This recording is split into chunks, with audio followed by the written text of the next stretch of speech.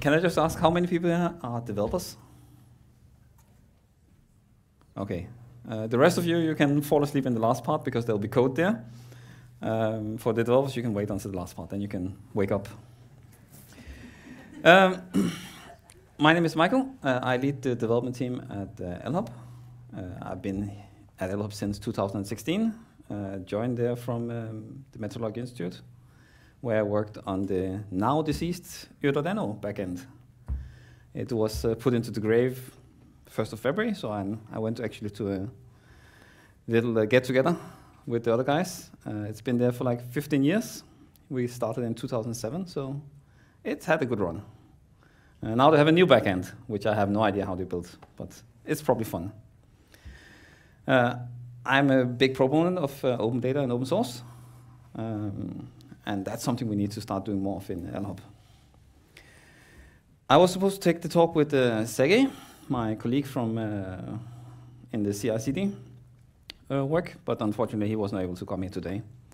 So, but he works. He's a consultant from Cisco who has been working with us almost since 2017, I think.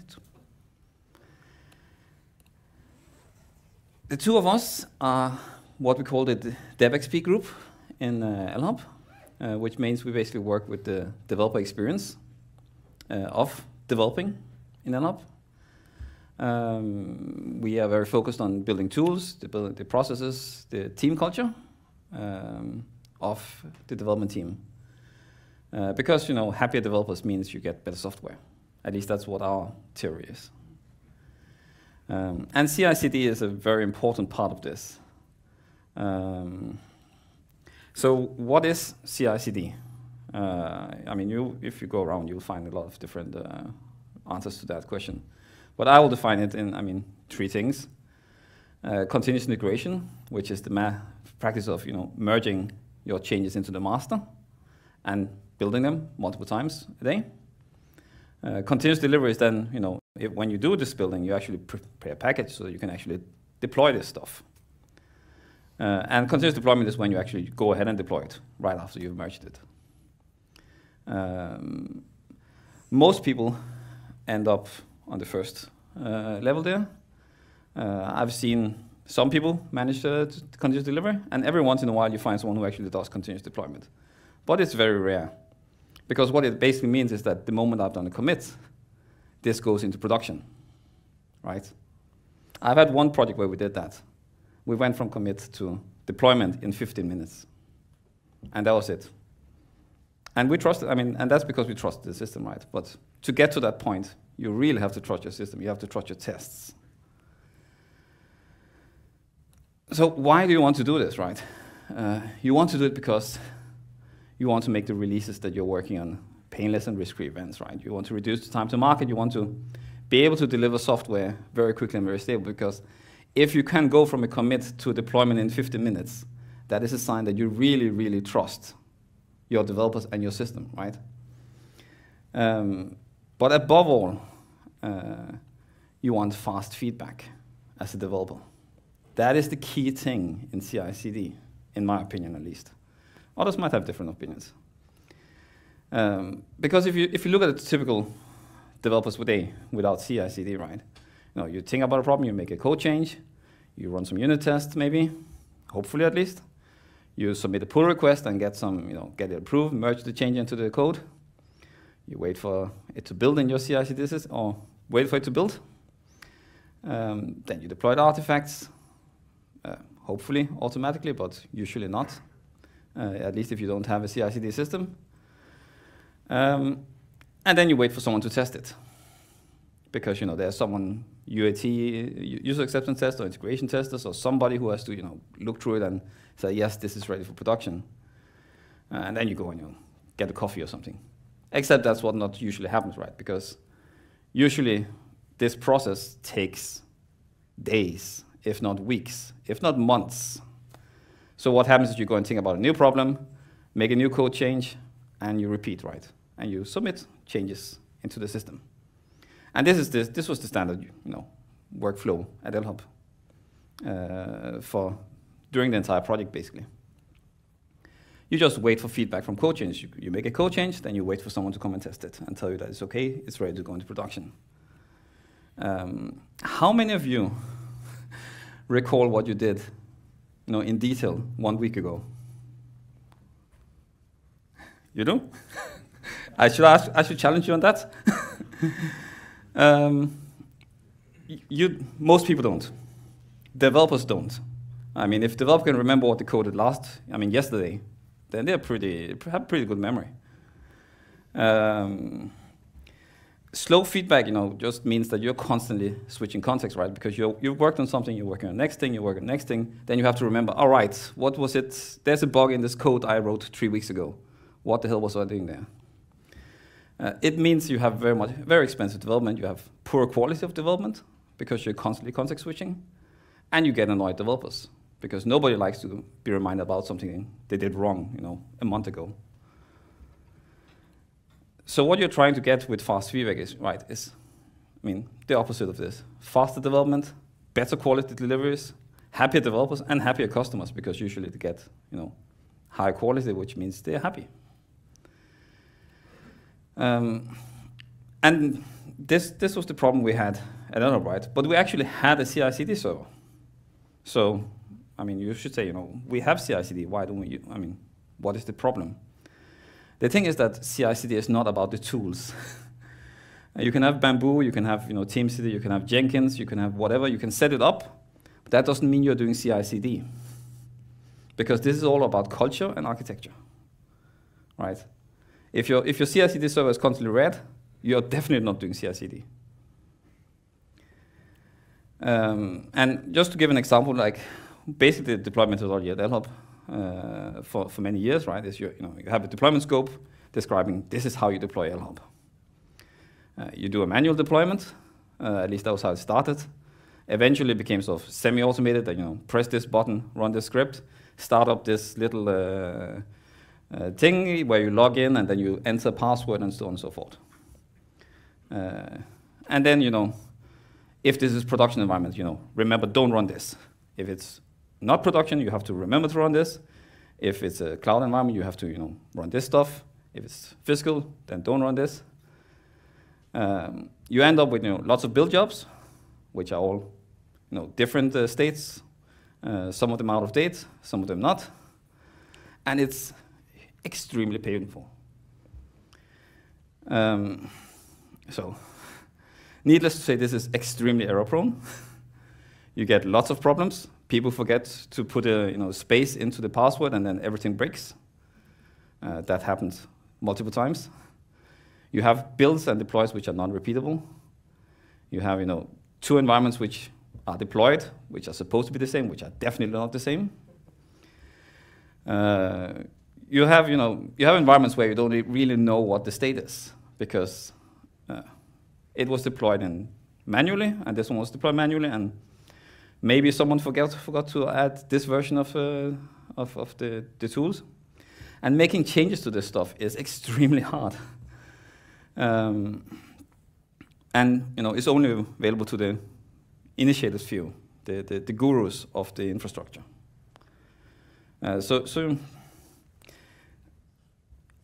But it works, right?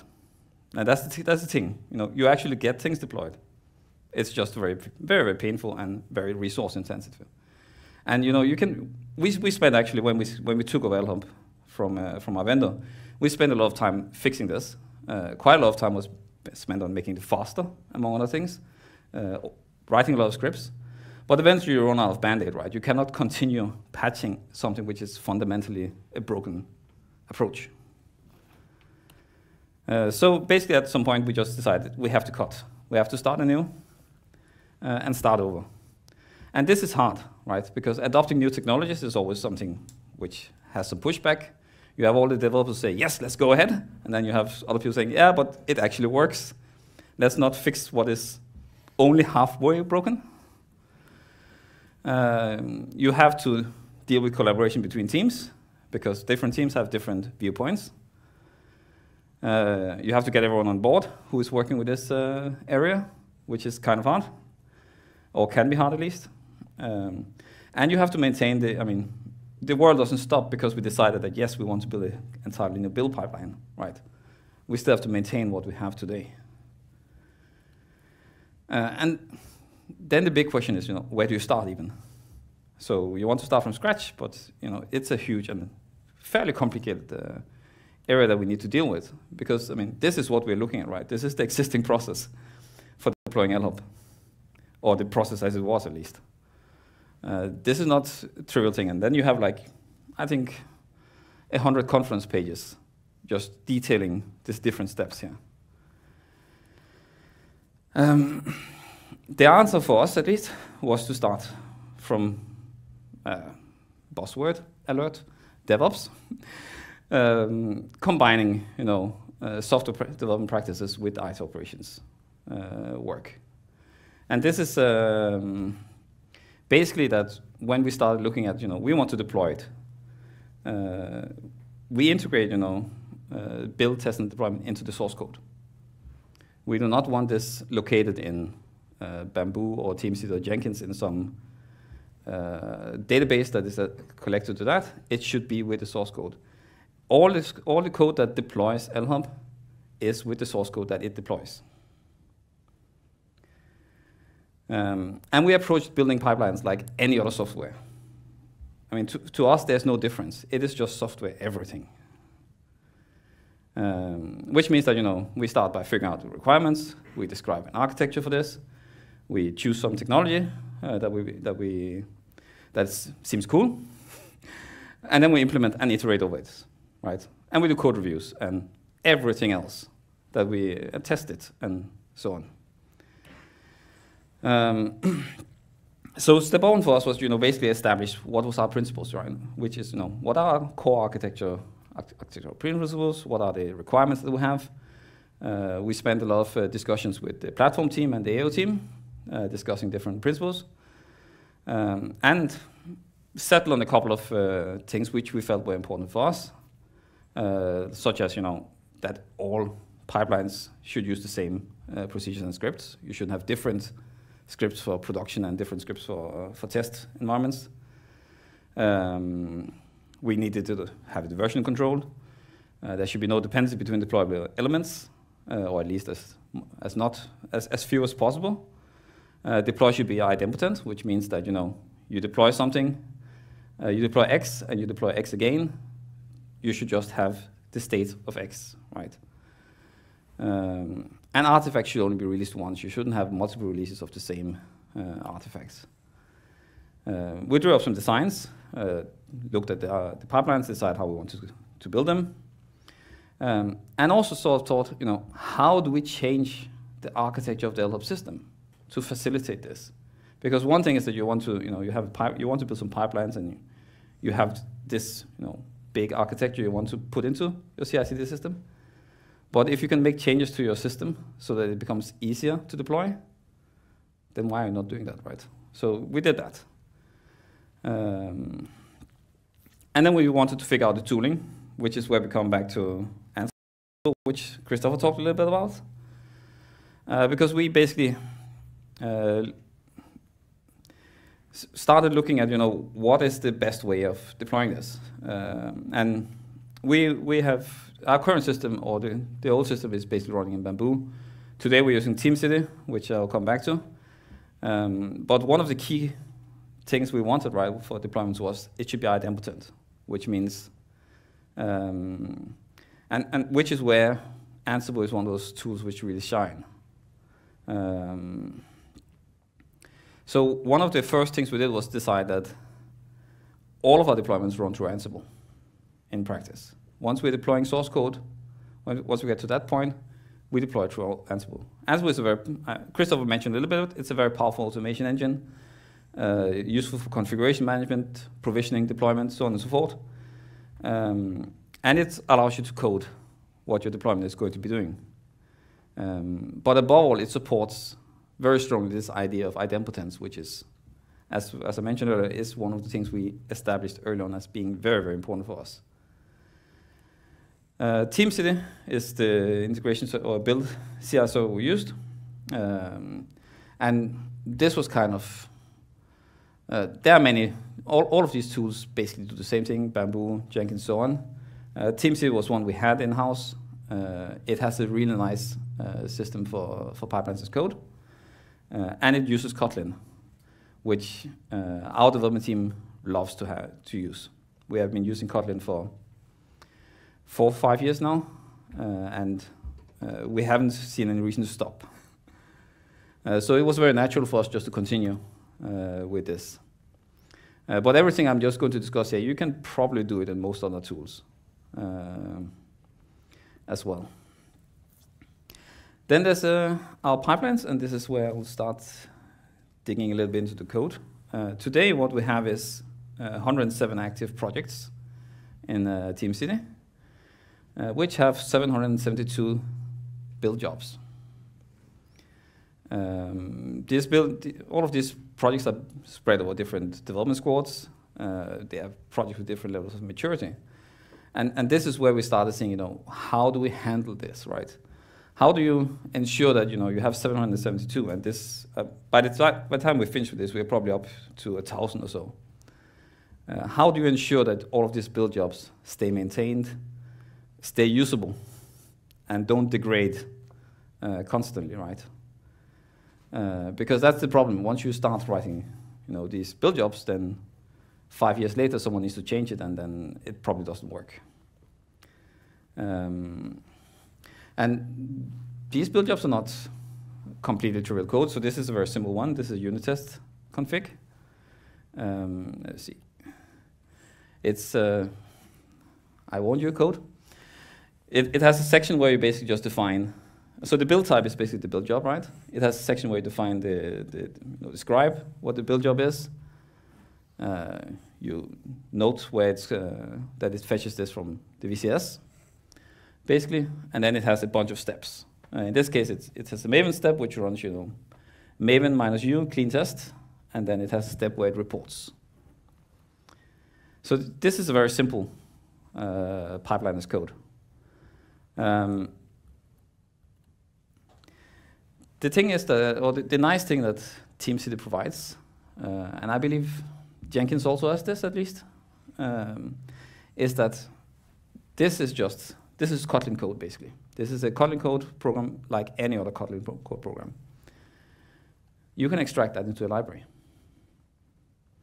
And then you can just declare that library as a dependency and then import the library into this pipeline.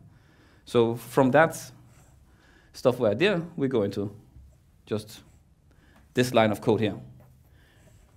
You define a class, unit test, and you call that class. And there you have your build pipeline, right?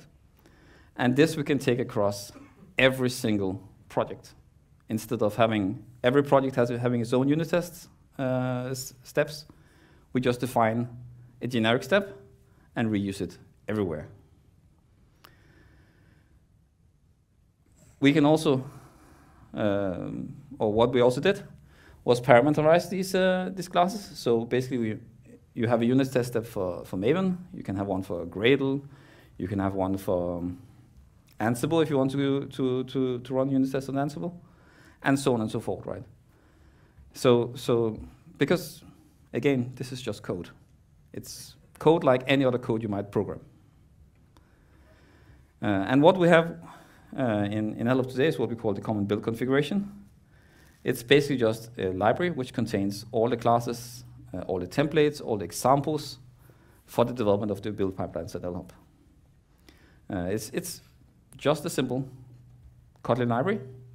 We built it in TeamCity using itself, actually, and it just and this is where we hide, to say it, put it that way, the complexity of the pipelines.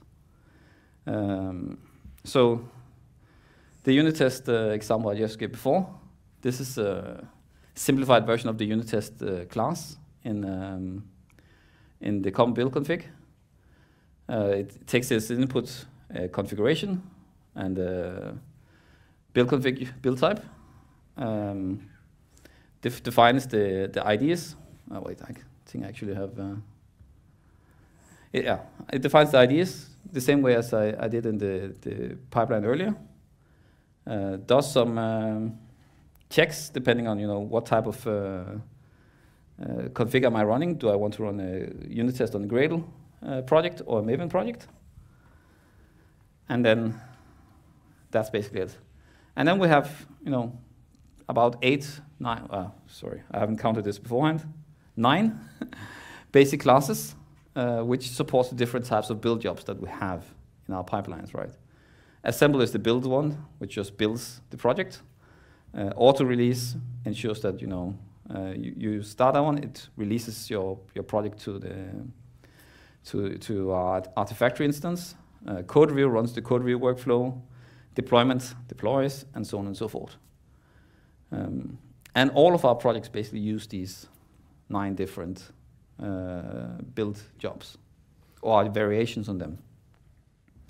What is also really nice, and I don't actually think I have a slide on that, is that because this is Java code, and because you can, it's not included here, but you can actually introduce through the build config parameter, you can actually introduce custom code into this class. So if you do need to, you can actually customize the unit test class when you run it.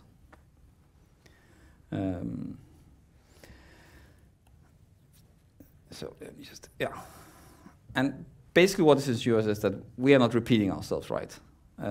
You have in Elhub, I mean, in a project of this size, right, you are doing a Maven build in your pipelines at least 100 times. There's no reason why that code that you write for the Maven build has to be repeated 100 times, right? Just, I mean, one Maven build is no different from another. You don't do builds in 10 different ways. At least I hope you don't. So basically what it ensures that we're reusing the same code, right, to do other stuff. We ensure there's consistency in the way that we are building building our code in different pipelines.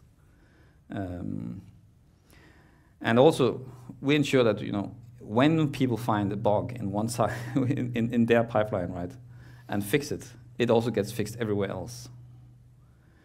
Because what you otherwise see is that someone creates a pipeline, then someone copies that pipeline and finds a bug, and then they fix it in their place, and then it's just fixed in one place and not the other. Because this is a library which is shared by everyone, it's always all the improvements, all the changes get propagated across the entire system. And then you can also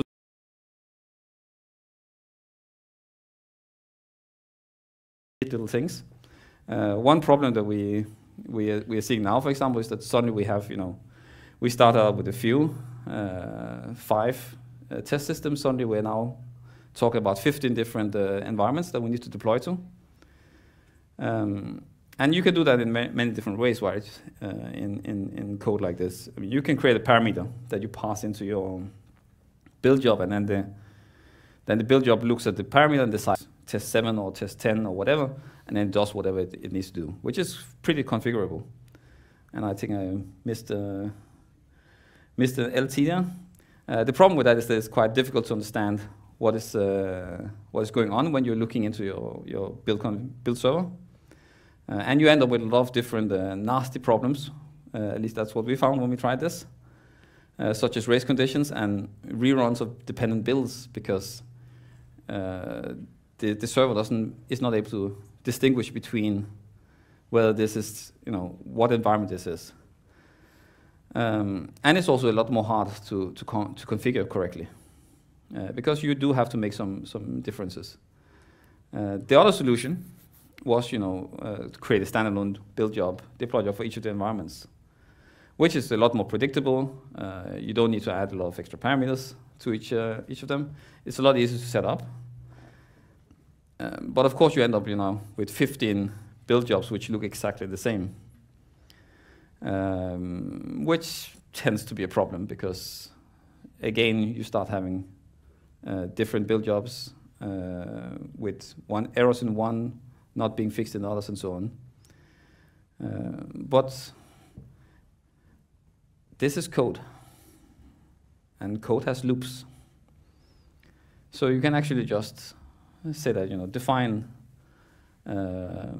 a class and then build it 15 times, if that's what you want to do. So this is the power that you get when you're using doing build configurations as code. So what basically is happening is we have a list, right, of environments, and we just create a build job for each of these environments that we have defined in the list.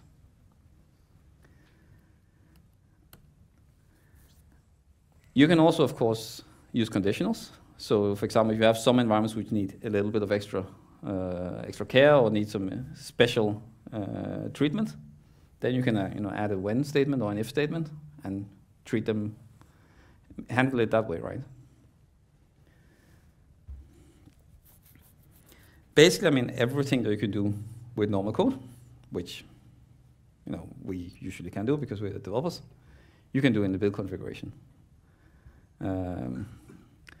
And one of the I actually had a nice video that I had prepared, but after seeing all of the problems, I decided let me not try to run that to show sort of how long time does it take if you want to create a new deploy job in the existing environment, and I just say it takes 2+ minutes, and that is if you know exactly everything you need to do and do it as fast as you possibly can, right? If you don't know what you're supposed to be doing, then forget about it. It takes hours. But if you know exactly what you're doing, it takes you 2.5 minutes or 2+ minutes. In our current setup, you add 1 line of code, and that's it. Then you have a new environment, or a new environment deploy job, right? So that was basically what I was going to talk about with respect to the code. I mean, there's lots more you can do because I mean, you can basically build a REST API inside this build jobs if you want to, because this is just code. You can do whatever you want to do. Doesn't mean you should do it all the time, right? With great power comes a lot of great responsibility. And as Trond also mentioned a little bit with regexes, right? Just because you can use regexes doesn't mean you should use it. You always have to think about, is this the right tool for the job? What we have today, after well over a year of work on this actually, is that now we are able to reuse our CI/CD configurations pretty much universally across all of our tools. So there's pretty much nothing that is custom built here. When we build pipelines, we always reuse existing patterns or templates that we've built. We have fully automated deploys to the development and integration environments, which means that when the developer submits a pull request, it gets deployed to the development environment right away. Once the pull request has been reviewed, it goes into the integration test environment, fully automatically. And we can deploy Elhub actually with a single click, which is not because of the common build config stuff, it's Ansible. That's the power Ansible gives us. And we've managed, with a lot of help from the AO team, to get deployment time down from the 12 to 15 hours it was when we started out to about 2 to 3 hours now. And with no manual steps except for one component which we are working on because it's really annoying. And also as we worked on this, right, we added a lot of small features into the pipelines, which again we deployed universally across all components because we are just reusing the code, right? So that you can actually get the state of, we log what versions of the components are deployed. We ensure that this information is readily available in a database. And once we're deployed on one environment, we are 99% sure that it's also going to deploy on the rest of the 15 environments, right? Because it's the same code doing the deployment. It's not, 5 different, or it's not people doing 5 different things when they're doing manual deploys. It's exactly the same code. What we haven't done yet is, well, the last component we need to go, or the last couple of components still need to be automated. We are working on that as we speak, I guess, unless Michael is watching this talk. We have, as I said, we have gotten the environment status into the environment so that you can actually query and get it out. But we also like to maybe build some more functionality on top of that, so you can actually get this out through an API in a very nice way. Because all of this was manual in the past, there's very little in the sense of good integration testing in Elhub today. And that's one of the things that we have a really high focus on getting, because if you don't have good, if you don't have good integration tests after you have deployed, then you don't have confidence that what you have deployed is actually working right. So that's one of the things we still have ahead of us. And then, deployments are 2 to 3 hours a day. I still think that's way too much. I don't see any reason why this should be more than an hour of time to deploy. Deployments don't need to take time, because if you do them properly, and if you build your architecture to facilitate it. So this is one of the things we also have as an ambition to work on. And then in general, pipelines as code is still fairly new to Elhub. It's something we need to build competence in with all the developers, because as I mentioned in the beginning, if you have code, the code to deploy it should be with that code, right? So if you have responsibility for a piece of code, you should also know how to deploy it. That's kind of our mantra and the way that we want to work with this sort of thing. So building pipelines of code is something we expect all developers to be able to do. So that was what I planned to say. Thank you.